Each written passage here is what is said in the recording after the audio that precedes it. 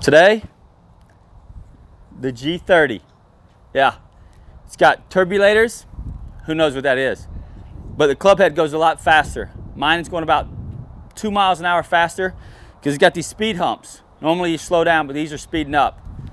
Best way to prove it is to hit one for you.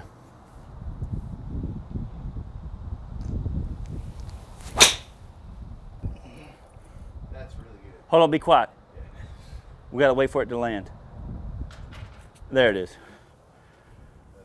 Okay, so this morning when you hit your G25, this number, the max number you got was 118.5. So you can see your club head speed's gone up by 2 miles an hour, which is good.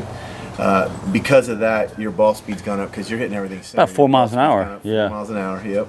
Your launch angle, that's just awesome. 15 degrees, and your attack angle is 5 degrees up.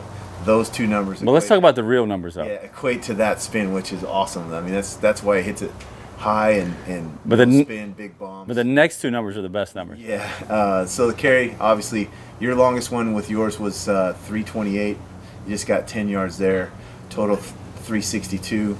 I don't know what the number was at the Masters, but that's pretty nice. Landing angle still at 40, which is incredible considering the launch angle.